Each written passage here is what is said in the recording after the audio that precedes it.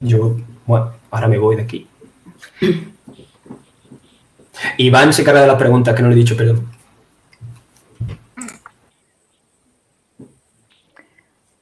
So I think we are live now. Welcome to the next activity, which is the roundtable with 3 young bioinformaticians. And I am Marisol Benitez. I am a second-year PhD student in bioinformatics at the University of Granada. And I am also a member of the Granada node, the RSG Spain Granada node called Bioinfo GRX. And I am pleased to present this activity in which 3 young researchers in the field of bioinformatics will tell us about their work and their vision of this research area. And the format of this activity will be as follows. First, we will have an introduction, a brief introduction of our 3 guests. Then I will ask them some questions about their research career and their future perspectives. After that, we will have some more personal questions. And finally, we will have some time for them to answer your questions that I encourage you to present in the chat. So I will present our guests now. We have a bioinformatician starting her PhD, another one just about to present their thesis, and an already PhD. So the first one is Eva Tosco Herrera. Eva is a biologist from the University of La Laguna, and she did her degree final project at the statistics department about bioinformatics tools to manage nanopore sequencing data, adding new assets to a previously developed tool on Jupyter notebooks called NanoDJ. She then obtained a master in biomedicine from the same university, focusing on software assessment for prioritization of germline causal variants of disease for her final master's project in Carlos Flores laboratory. She is currently working on her PhD, interested in analyzing acute distress respiratory syndrome causes using whole exome sequencing data. Then we have Alba Alvarez Franco. Alba obtained her degree in biology from the University of Salamanca. There, she was trained as a bioinformatician dealing with data analysis related to replication and chromatin structure in Francisco Antequera's lab at the Institute of Functional Biology and Genomics. And then she got involved in Maria Gomez's lab to do a master in biomedicine, contributing especially with the replication and chromatin landscape of Leishmania major parasite. She then did a master in bioinformatics and computational biology, and currently she is finishing her PhD at Miguel Manzanares' lab at the Spanish National Center for Cardiovascular Research, while studying computer science and engineering. In the lab, she is interested in the progressive nature of atrial fibrillation, mainly through the characterization of the molecular players responsible for the maintenance of this disease. And lastly, we have Miguel Julia. Miguel is a mathematician and PhD in computational biology. He's currently working as a postdoc for the biomonitoring unit at the National Center of Environmental Health of the Institute of Health Carlos III. He always liked medicine, coding, and computers. So when he discovered that he could mix them all into bioinformatics, the choice was a no-brainer. And as we already know, he is the Madrid node leader in RSG Spain. So welcome to our 3 guests. Now we will proceed with the roundtable, which I will be moderating to keep an appropriate pace. But I would like to remind our guests to be mindful about the time and let the other guests participate as well. So welcome to our guests. Welcome, Eva, Alba, and Miguel. Thank you. We will start with the first section of questions that is called History of Bioinformatics. So the first question is, what was your first idea of bioinformatics? And we will start with Eva. What was your first idea? Well, first of all, thank you for having me here. Thank you for the organizing committee, which I'm also part of, but I'm glad to be here to talk to new people and to tell them about bioinformatics. What was my first idea? Well, the first thing that comes to mind when you ask me such a great question is that I first thought that bioinformatics was something unreachable for me. I felt like I wasn't enough, or that I wasn't clever enough, or I wasn't intelligent enough to understand bioinformatics. It sounded something like too big in the beginning. But honestly, I found so many people, like so many mentors, people um, that were desiring to give advice, to tell me, well, this is something that it's progressive, it's not something immediate. So you get to learn each day, you get to develop skills to solve problems. Struggling makes you even more resilient with time. It's hard, it's difficult, but in the end, if it's your passion and it's what you want to do, it's something that you like doing, in the end, it's worth it. And I have to admit, in my case, it was right. It's what I wanted to do. Not from the beginning. I had many doubts, but in the end, I'm sure that I'm not the best in my field, but I'm sure that I like what I'm doing, and I'm sure that I will try my best to solve any problems that might come up in the future. Well, that's a very powerful message, Eva. Thank you for your contribution. And Alba, what was your first idea of bioinformatics? So, first of all, thank you also for letting me be here in this roundtable, and congratulations for the symposium in general. And I agree quite a lot with what Eva said before. For me, in my personal situation, the first time I realized that this field exists, I was doing my undergraduate project, and I had two lab mates that were informatics in the lab.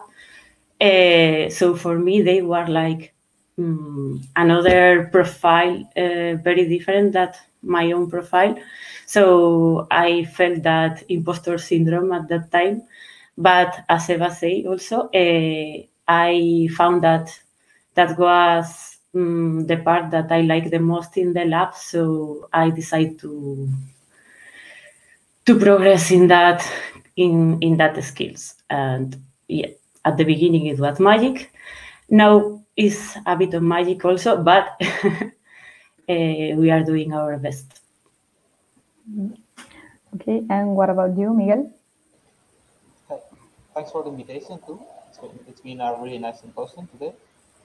Well, my first idea about informatics was when I was studying my undergrad in mathematics, and I was focusing on mathematical models, projections, predictions, and mathematical methods.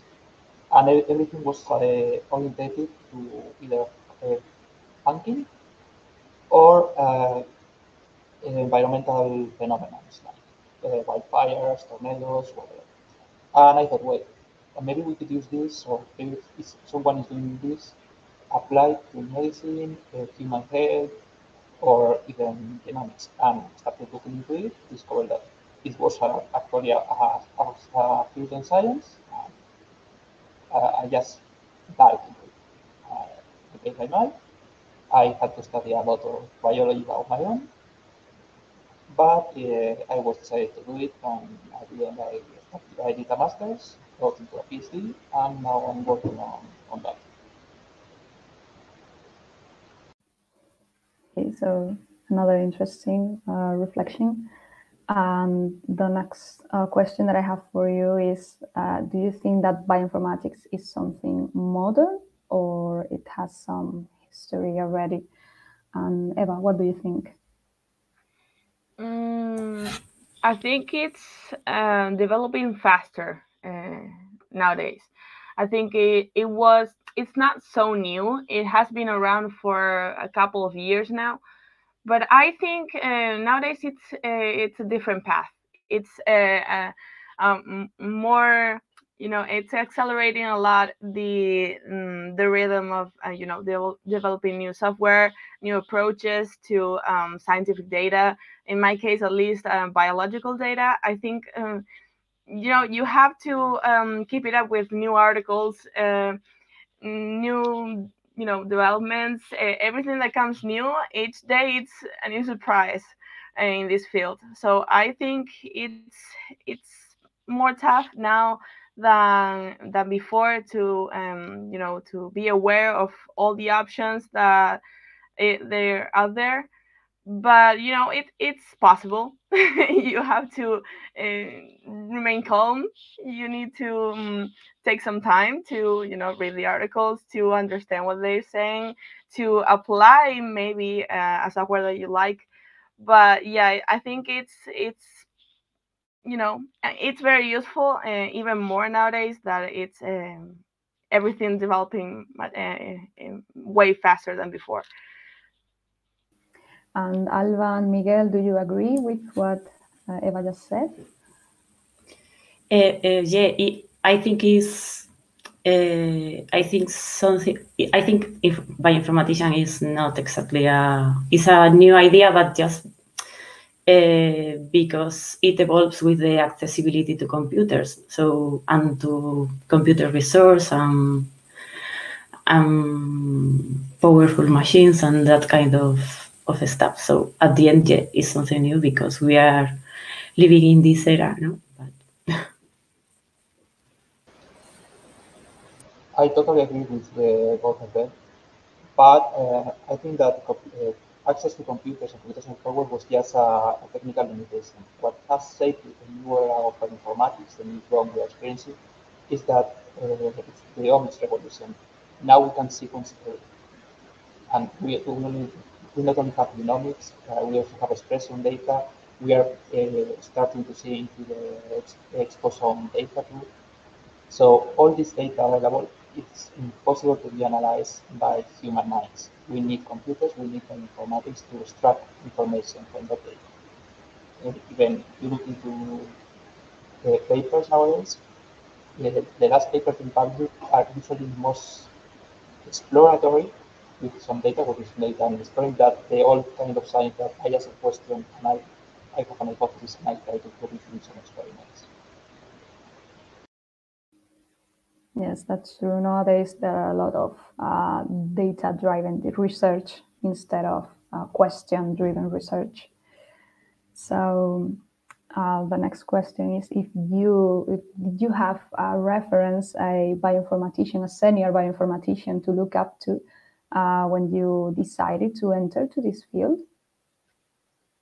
Anyone can start? Did you have any reference? I have to say that for me, during my development as bioinformatician, the most important thing that I find was having a proper mentor in these issues that you have every day with the computer. No, so my first experience, as I said before, was in a lab with two informaticians, and they were a bit away of the field that is bioinformatician itself, because they were not biologists and they don't have it was not that easy to connect with the same questions that we have. But then I find other models in other labs when I were that were more close to my profile, and for me was the thing that makes me improve the work. Okay, so Miguel or Eva, did you have any reference informatician? Not at the beginning, at least, because as I said before, I discovered it by chance when I was an undergrad. My references were my colleagues. When I started working in informatics, I didn't have a network of informaticians to support me, so everyone that I was working with, that I met at Symposium, they would be my reference because they knew a little bit more than me. But I didn't see like a star at the end of the track showing me the path. It was like just exploring a little bit every day and talking to people to see how they were doing and what can be done. Well, in my case, it was my supervisor when I did my final project at the end of my biology degree, and it was him that taught me about bioinformatics. But he was in the statistics department, so it was kind of interesting to hear about bioinformatics from a statistician or someone that works with statistics. But yeah, it was very useful because in the long run, I mean, it was finally what I dedicated my life to, what I'm currently working on. And it was such a reference. And luckily, I get to have a great supervisor during my thesis, my PhD.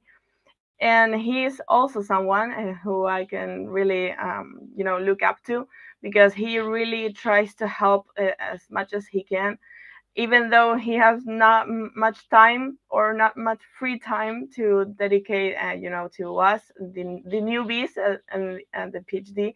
But yeah, he tries to, to teach us as much as he can, and that is, I'm very grateful for that. And I get that not everyone has that opportunity. So yeah, that it's great to have someone you can ask to whenever you need help. Yes, I am glad that is your situation, that you have a good mentor from the beginning of your PhD, as we already saw that a PhD it can be a quite difficult path. So that I encourage all the bachelor's degree and master students here to look for a good mentor. Yeah, to do the research. It's Yes. interesting. Yes, Yeah, that's really, really important. that's very important. Having a good group and a good mentor with your PhD, it's key to success in your PhD. Yeah. So the next topic of questions is about how did you get started in bioinformatics? We have already covered some of the questions, like what motivated you to enter the field, or what did attracted you. But we will move forward with another questions that I have around here. Is one of them is, what resources did you use to learn bioinformatics? Anyone can start. I can start. My answer will be short. Google. Like we said before. Google. Yeah, like Google is our best friend in the meanest of times. So yeah, that's basically it. I love getting and attending online courses. Of course, I don't have much free time to dedicate to other courses, although I would love to, because I love learning new things and finding new problems and trying to find new solutions. But yeah, I mean, time is limited. We have a lot to do in a very short period of time.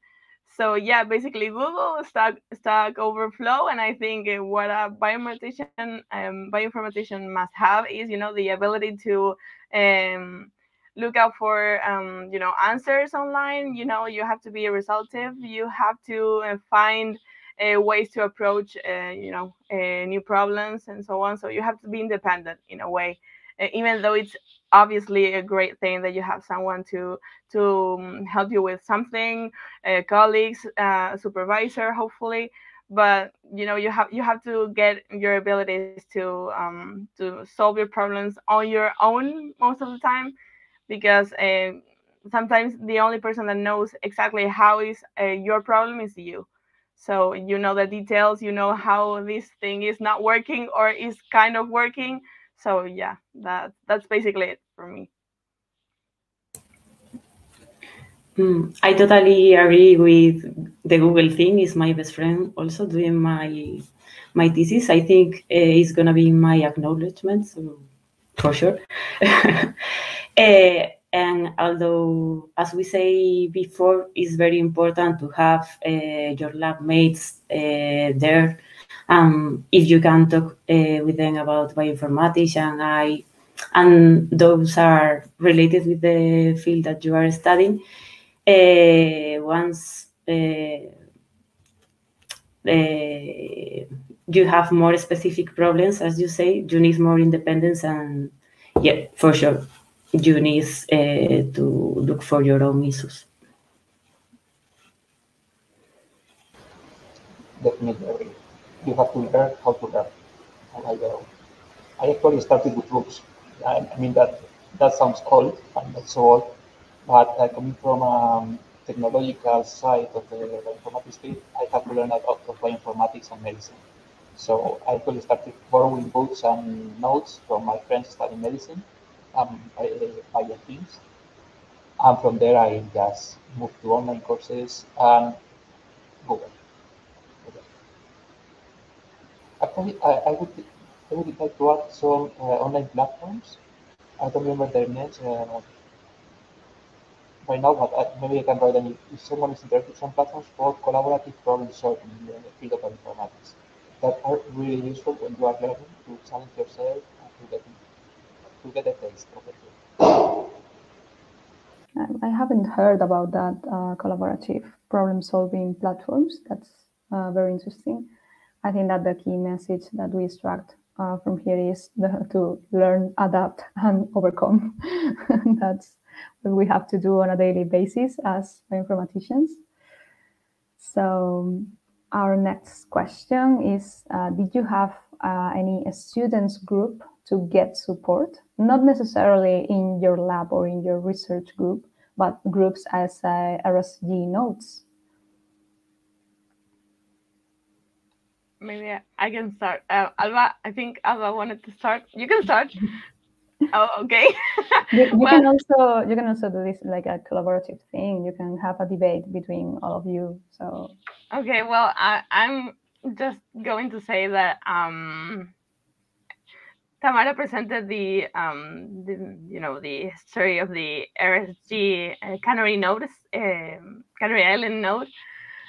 So it was basically them. Tamara was, still is one of my colleagues at the research group, and she taught me, this amazing platform and networking, possibilities.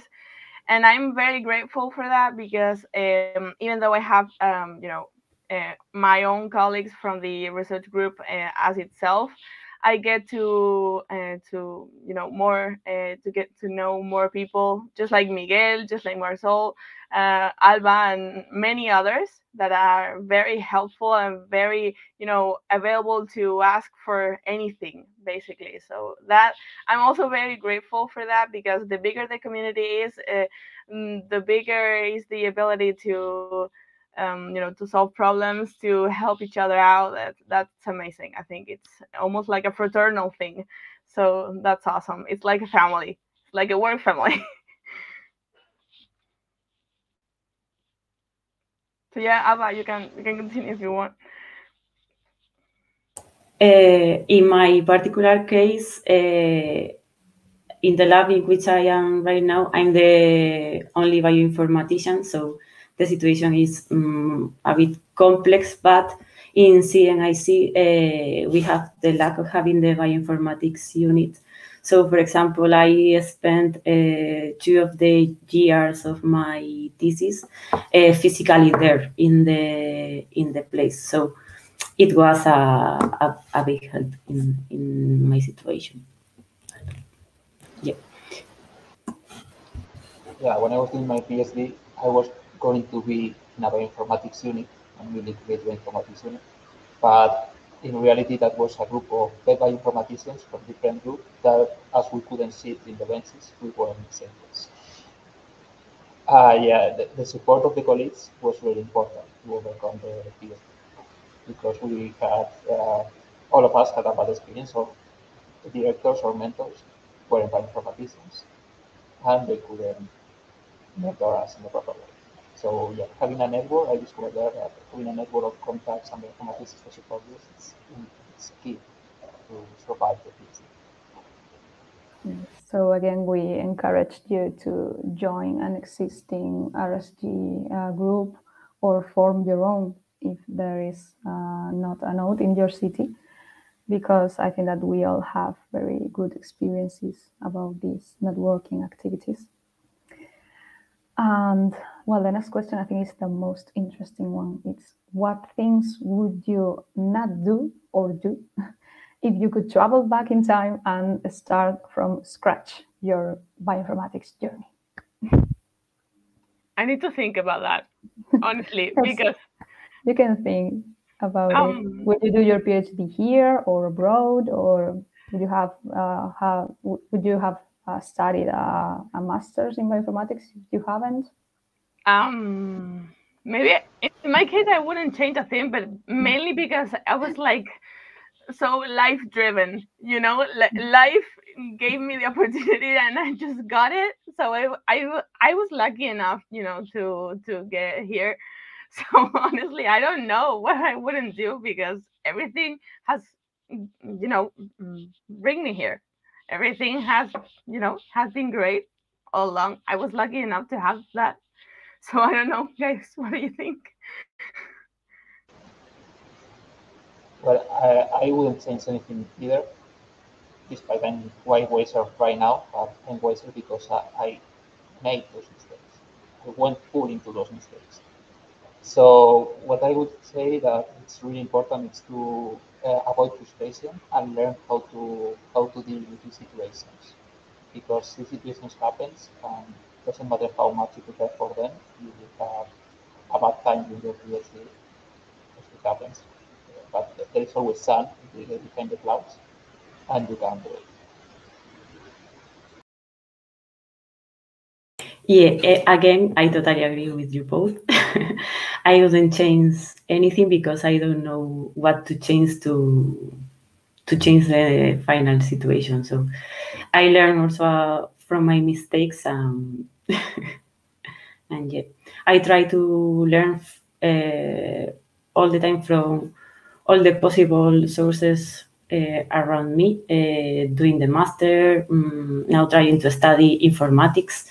But at the end, okay, you have your basic knowledge, but at the end, the problems that you study in bioinformatics in your lab are so particular that it's complex to know what exactly study to achieve that. So, yeah. Yes, I agree with the key point that you didn't change anything because you like your actual outcome of your PhD. So I'm glad that you had that good experience. And yes, I think that learning by mistakes is the best way of learning. It's the the hardest, but it's But you don't forget the lessons. what? You don't forget the lessons. Yes, you don't forget that lesson. Yes.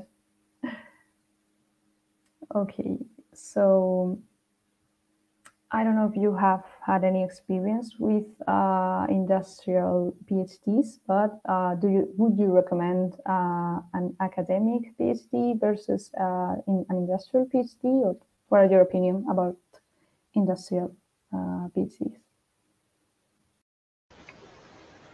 Oh, you go ahead, Miguel. Go ahead. I don't know about the academic PhD. The only thing I know about industrial PhDs in Spain is that some of them are not real contracts. They are still in their own legal framework and they are only BS courses. So be careful when you are signing for an industrial PhD in Spain because maybe you are not being hired, you are just a student.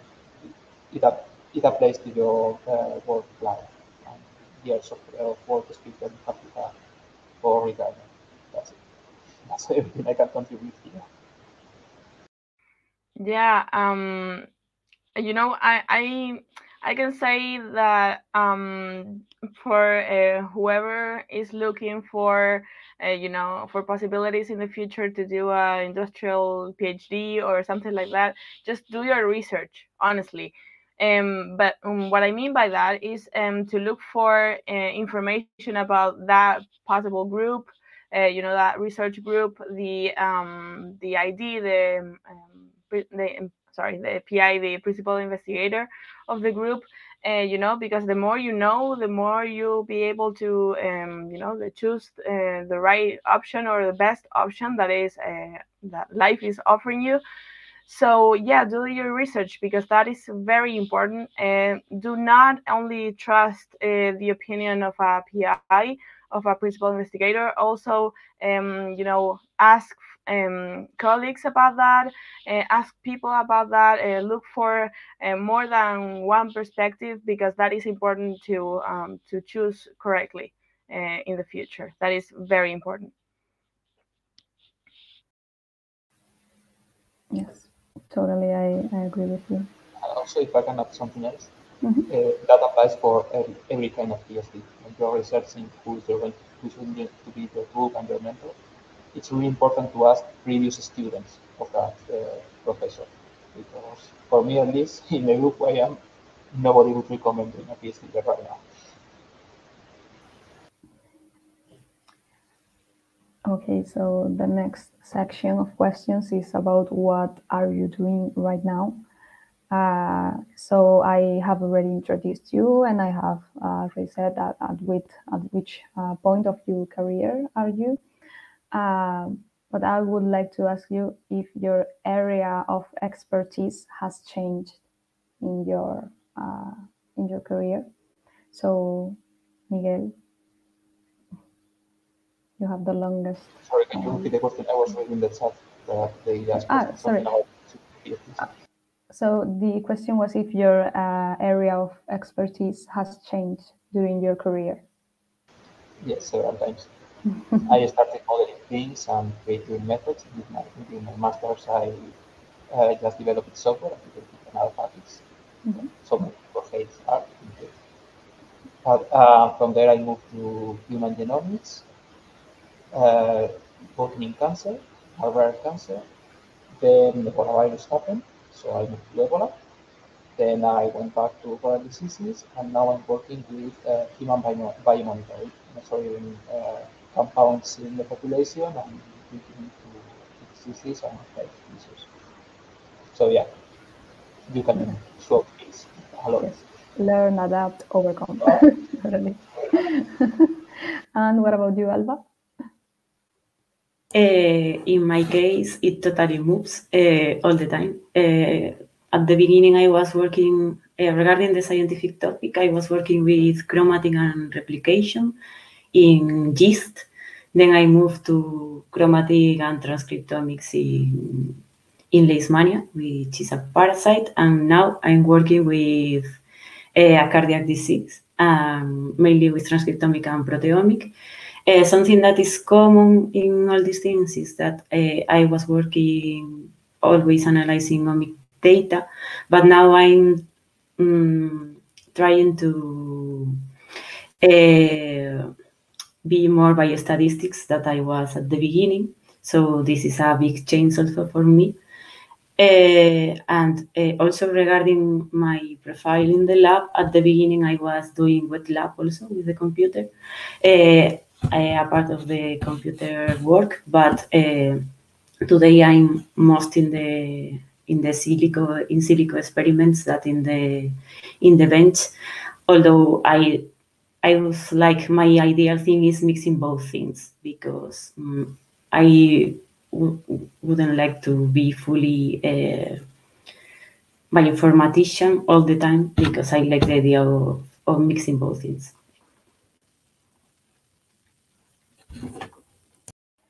So moving forward, what is or was your day-to-day life as a PhD student? What would you do on a daily basis? For me, at least, I'm working remotely most of the time, because the current situation is amazing for working remotely. So yeah, that's basically it. Trying to maintain a schedule, like a daily basis. It's important to set up a routine, to follow that routine, even though it's not always possible.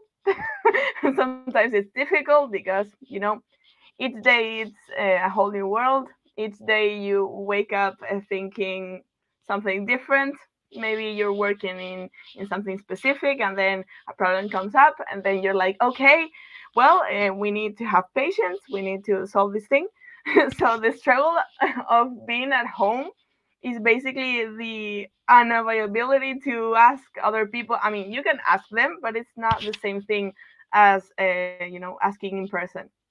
So I would say that's the main limitation for me. Like, communicating with other people, it's a little bit harder for me when I stay at home. And when I get to go to the when I get to go to the lab, there's not always all of us there, because the same thing. So I get to talk to people more now, like asking them questions about basically anything.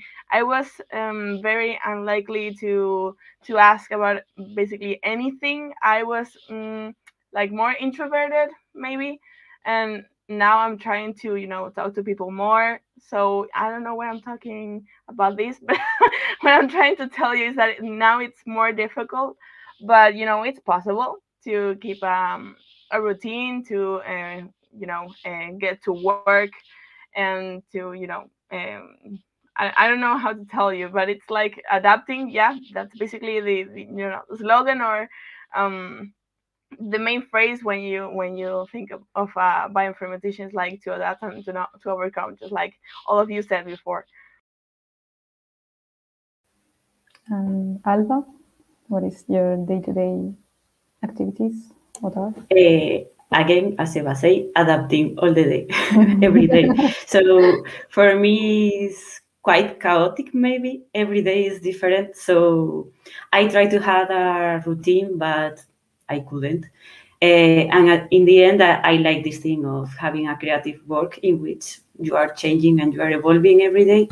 And also in my personal situation in the lab, we are very collaborative. I'm the only bioinformatician, so I help in many projects. So I have to, okay, we are going to do this experiment. I have to analyze that.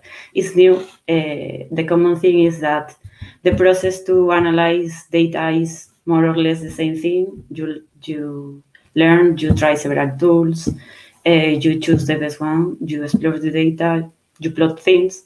This is common, but at the end, the particular issues are changing every day. So, Miguel? Well, I would like to add on the routine comment, because it's really important to have routine, but also to limit your routine, because I had a really big problem balancing my life work ratio, because when you are doing a PhD, especially if you are in a broad project or there is not a goal, you can go first. There is always more to do. You can work always more, you can learn something else new, and what is really frustrating is that you are like, exploring new tools, exploring new ways of doing things, exploring new things that you can do. And when you start writing up the results, you discover that the experiments and analysis that you did at the beginning can be done better with the things that you know a few weeks later or a few months later. So you try to redo everything again. And for me, that was like a vicious cycle. I did something, I don't like it because I discovered something new, and I redo it. So you have to have a routine and also like a work path. I'm going to do this in this way, and that's going to be the result. And I'm going to move to the next task. And those are the tasks I have to do. I'm not going to start secondary or optional missions or optional objectives, because it's a never-ending race. If you start doing something else every single time, or you analyzing the results, you don't, you feel that you don't advance in your PhD. Yes, I think time and project management is a key feature to have as a bioinformatician, because usually we work with different projects simultaneously, and we have to learn to prioritize and organize our time accordingly. And yes, the problem also is that in bioinformatics it's easy to try things, and maybe we just lose track of time just trying things and not moving forward to our a goal. So yes, there were very interesting contributions there. So moving forward, we now are entering a section of questions about the future of bioinformatics. And the first question is, did you think bioinformatics would reach the point where it is now? I don't think I understood the question correctly. I mean, yeah, maybe this is not a question. It's not very suitable for young bioinformaticians because maybe we started learning bioinformatics and the area hasn't changed that much. But the question is, did you think that bioinformatics would reach the point where it's at? For example, the AlphaFold thing, it surprised me. I didn't think that I would seeing this prediction of protein structure so soon. So what do you think? Well, Miguel, I guess you have more to say than me. I'm the oldest one here, so. But I was going to answer this referring to some old professors when I was still at university. First time I talked to them about bioinformatics and tried to get some career advice and discover what the field of bioinformatics was. Most of them hadn't heard about bioinformatics, from mathematics, so it wasn't so popular by then. And they thought it was just going to be a specialty inside of the data analysis field. Luckily for us, it wasn't only that. The people from other fields or specialists in just one field didn't want to see how the multidisciplinary sciences and fields were going to explode with the new century. And I hope this is going to keep on increasing because as the computational power and the artificial intelligence and neural networks keeps improving, things like the AlphaFold are going to be just a toy in a few years. I think that we can improve that model. I don't know how, but I know we can. And we can predict as the methods improve and the data for training improves for artificial intelligences, we are going to be able to do things with the computers that we couldn't even imagine. Following this line, what do you think that technology and bioinformatics will provide us in, say, 10 years? Well, what would you think it will be possible in 10 years? Be creative. I hope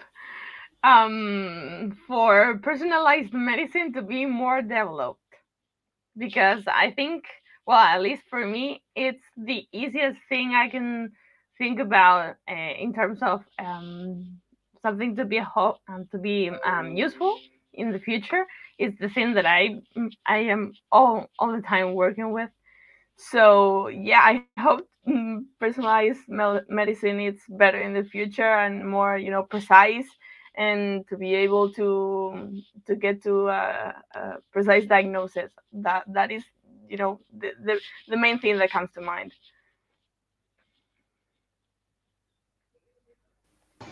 Another application in the precision medicine is not the patient, but the chemicals, the drugs. So I hope that in a few years we will see that in the medical trials, as right now the population of interested is stratified in gender, age, and medical conditions, they will also be stratified by genomic profile in some way. So we could identify or understand better how the drugs work, why the secondary effects happen, and how to prevent them, and which drug affects better each person based on their genetic profile, which would be cheaper than just sequencing every patient that arrives to the hospital. Just having an array run on them, match their genetic profile, and go with the best treatment for them based on that information. And also to comment in the case of algorithms and maths itself, I think cool things have to come. A good example of this is, for example, the case of Bayesian statistics. It was something very difficult to implement in the past time, and now we can run this kind of models in our laptops. So this is something that is always and also evolving, and And I expect having new algorithms implemented and new methods to apply to our data while we are having more computational power. And in order to achieve that goal of personalized medicine, do you think what is more important to have more bioinformaticians developing algorithms or better wet lab techniques to develop more data or better data? What do you think is the path towards personalized medicine? What do we need to implement that? That's a tricky question. If I can go Yeah. first. Yeah, you can go, sorry.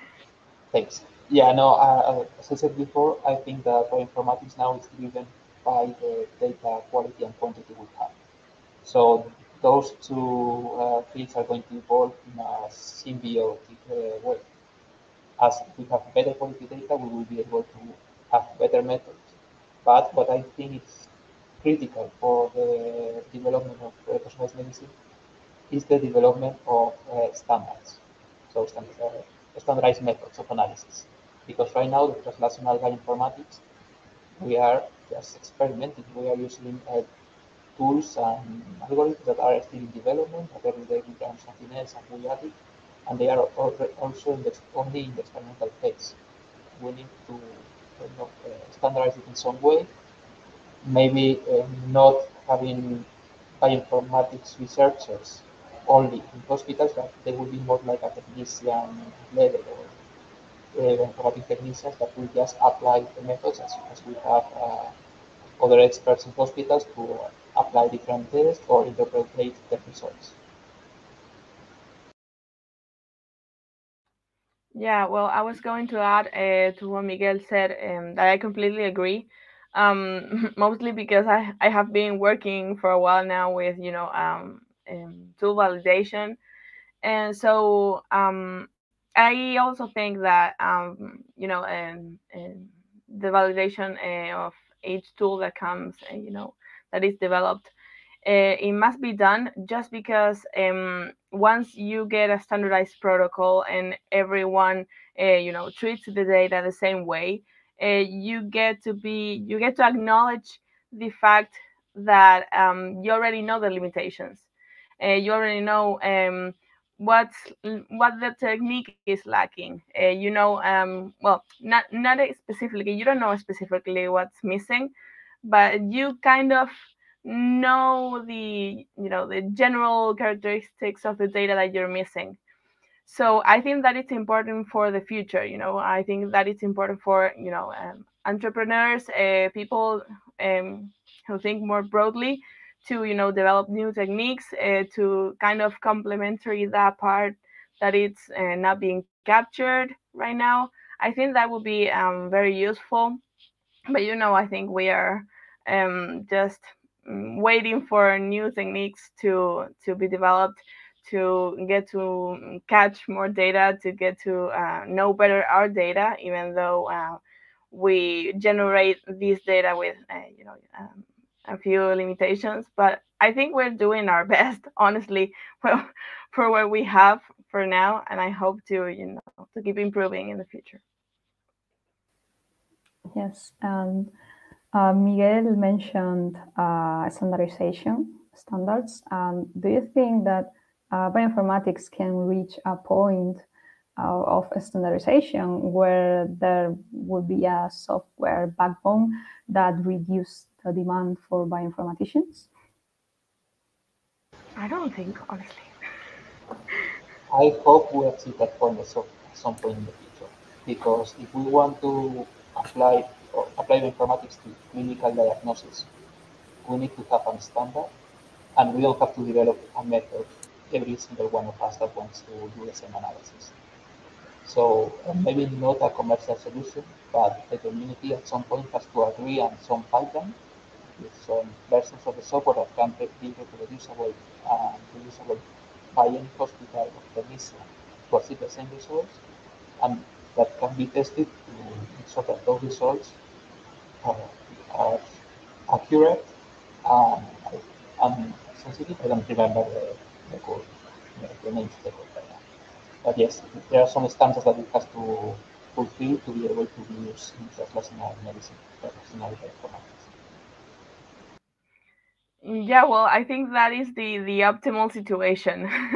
But yeah, I'm like more pessimistic a little about that because I think it's very, very difficult to get everyone to agree on the same pipeline or the same workflow, because each one of us has different priorities when it comes to managing data and applying filters and so on. So I think that is difficult. Of course, that is the optimal situation, but I don't think that's realistic, at least in a short period of time. I think it would take longer.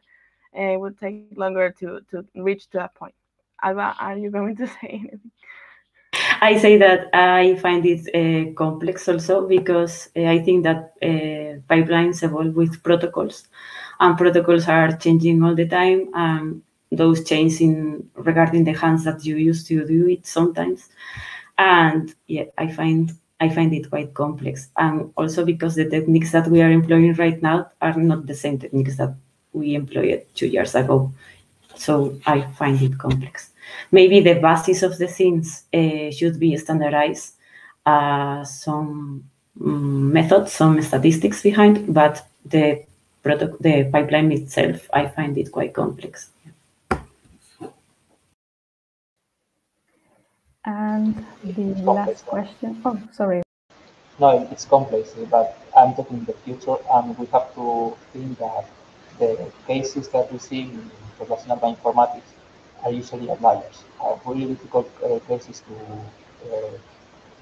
either to classify or to diagnose, and that's why we are working with them on research, because right now what we are doing is research.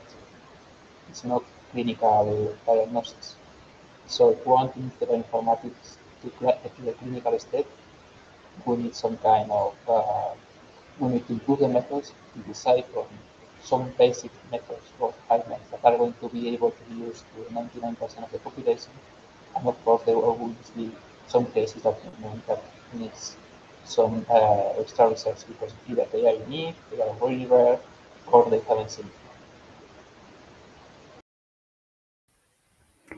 Okay, so the last question before the questions from the chat is, what advice would you give to someone who is dedicating or is thinking to dedicate their life to research, to bioinformatics research? Simple and direct advice. Keep it up. Don't frustrate yourself. You're doing good. You're doing the best you can. Just keep it up. I would say find your motivation and pursue that motivation. Find the thing that makes you be a good researcher. Yeah, keep going, keep learning, because every single day there is something new in informatics in every field. It changes every day, and we always keep improving and learning things. And maybe the next savings in the pipeline or the next savings in your field is because something you found. Okay, so thank you for all your insightful advices. And now we come to some very important questions, that is your questions, the questions from the public here. And my colleague, Ivan Elson, I don't know if he's around here. Yes, here he is.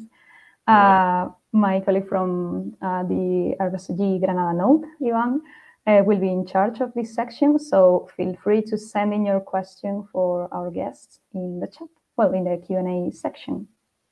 Okay, hi, I'm Ivan. I will be reading your questions. So the first one from Javier Lanillos Manchon. He says, if it helped, would you require in your current job or future interviews to work from home? So if anybody wants to answer, I don't know, Eva or Miguel. Miguel. I was going to say, I work in a public institution, so the conditions of the contracts are not negotiable. It's what the administration says that you have to do. right now we don't have remote work at all. But also, joining a private institution, this depends a lot on your group manager, your group leader. And unluckily, how's the sentence? Science advanced one funeral at a time. That applies also to remote work. And there are still some group leaders that needs people sitting in their chairs to make sure that they are working. I don't know why in science we can go remotely everywhere. So this in Spain, I think it's really difficult to make in the practical was something that you can ask for an interview during the interview when you are to interview. Yeah, short answer to that. I would appreciate if it was an option, but I don't think I would be working from home like always. I would just go to the lab. If it was an option to work from home, I wouldn't stay at home like always because it wouldn't be possible to to keep developing a research or anything like that. I don't think that's a static possibility. I think that it has to be a mix of both. To be honest. Yeah, for me too. I find an advantage working at home, but the environment in the lab is more rich, and I think that a combination of both will be cool. Yeah. Okay, right. So next question. Ivan Martin says, which would be a good strategy to look for a good mentor in Spain or abroad? Thanks. I think there is a answer in the chat with a good paper called 10 Simple Rules for Choosing a PhD Supervisor from Mario Rodriguez Mestre. So it will be interesting to read. But what are your thoughts about it? Anyone? Well, I just stand for what I said before. Like keep in mind that you have to look for some info when you're looking for a research group or so on. And I think that paper is good. You should check that out definitely. And yeah, Google is always your best friend. So please reach out for people that might know what's going on in a research group, or contact people. Don't hesitate to contact people because we are all kind of introverted, but at the same time, we're grateful that someone reaches out to us. Yes, that's why we are here too. So, Miguel or Alba? Yeah, I agree with that. I especially would recommend to contact previous students or current students of that supervisor, because they can tell you how the work environment is and how they are as mentors, if they are involved with you or if they are just there for the papers. Yeah, also agree. Contact people is, I think, the more revealing thing. Via Twitter, via whatever, nowadays it's easier to do. So we can use those resources. Right. I think it's a web. There's a web called ladvisor.net. I will leave it in the chat, where people leave their opinions about research groups. I don't know how much information will be there, but maybe it can be interesting for some research groups. Mm-hmm. Okay. Next question from Luis Revilla. How do you see the national health system on the bioinformatics side? How do you think they can improve and be better allies to make discoveries and diagnose better, reduce costs, etc.? Honestly, there's something that I recently, someone recently told me about that, and I was like shocked. Is that there's a big gap between, research and software development and pipeline validation or workflow validation, and actually applying that in the clinical field. And I didn't know that existed.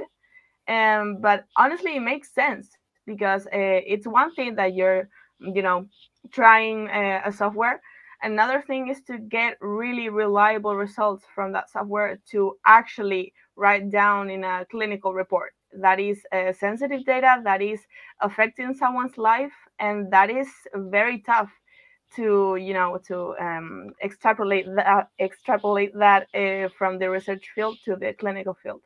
And that is very interesting, and that's also it's messing with a human side, because when you empathize with someone who is being diagnosed, you know that it's difficult, that it's not easy, and you want to have reliable data. You know what's happening with you, what's going on, and you need answers. And as scientific people, as researchers, it's difficult for us to give people specific detailed data about what's going on, because we are not sure what's going on. We have some idea, but we're not always completely sure of what's happening. So I think that gap, it's very challenging, at least in the bioinformatics slash clinical side. Also, there are two factors that I think keeps away the bioinformatics from the public health system. One of them is the administration itself, that is really slow changing. And the second one is medical doctors and other clinicians that doesn't want other specialties going into the field. Right now, what we have seen with the pandemic, I think, is that bioinformatics can help the public health system a lot, but not in the most popular bioinformatic way, not analyzing genomic sequences or diagnosing people, but improving the clinical workflows of the doctors. Software that, for example, with electrical digital patient history, that can extract data from those text fields and run meta-analysis on them to detect, for example, new clusters of a new infectious disease that is rising in the area, similar symptoms between patients across different hospitals. Or, for example, we have a really interesting case here in the Carlos III, automatizing the laboratory. You can use bioinformatics to program robots or to automatize as many tasks as possible to get better results with less people, which allows to really easily escalate the clinical pathways and the clinical methods for cases of emergency when there is a pandemic or a clinical medicine.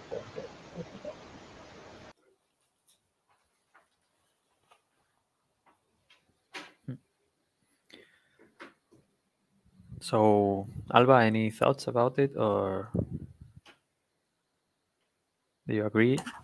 I agree with them, but I'm not I don't have that experience in the as they have in this regard. So Yeah. Okay. So, question Adrian is answering is questions. It is easier to set the infrastructure for personalized biomedicine, or to find the agreement on how to handle the whole process of personalized medicine. Sorry, is anyone going to say anything? I was just going to say that both are difficult. I don't know, honestly, what to say. I mean, what else to say? They're both like quite challenging. I don't know if anyone has anything else to say about this. I don't know which one is easier. That depends on the team of people Yeah. you have, the practices, the backgrounds. But if you have to start any of them from the beginning by yourself, that's a huge challenge. I don't know. It depends. Yeah.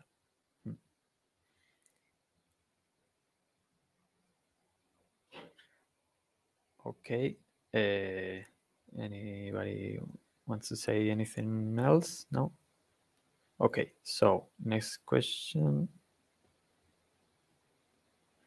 The last one from the chat How do you manage to keep up with advances in bioinformatics without getting overwhelmed?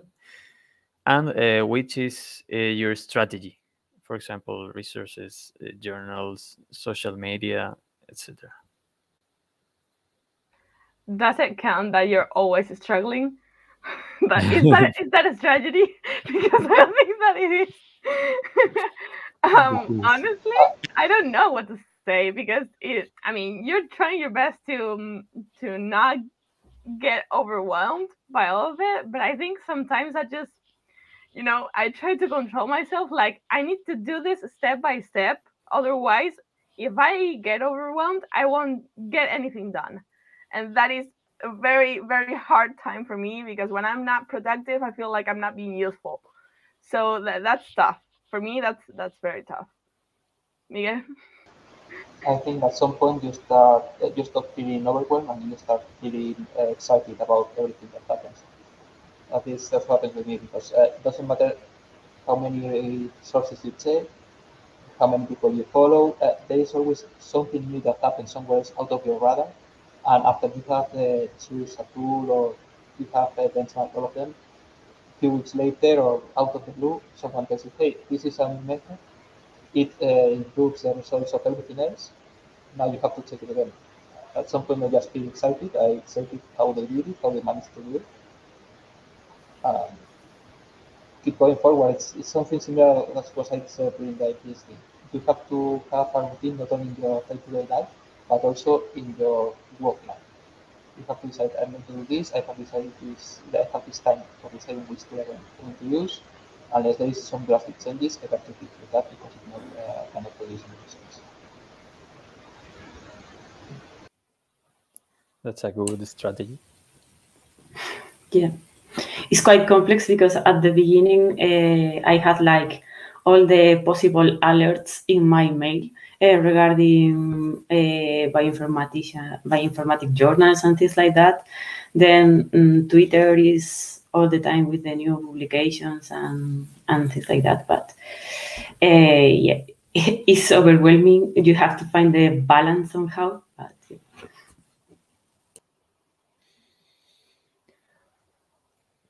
Okay, so that was the last question from the chat. So Marisol, Okay, thank you, Ivan. So it was a very, very interesting roundtable. As always, with people with such an interesting background here, there's not enough time. So I encourage you to participate in the last activity of the day, is the social gathering in our meet tables, to continue getting to know your fellow bioinformaticians and discussing about, I don't know, hating programming in R, or hating or loving BIM, or about mental health issues that during the PhD, that I think that's a very interesting topic to discuss about. So, well, but before that activity, I hand over to Adrián, who will introduce the next speaker, which is from RSG Argentina. Adrián, are you over there?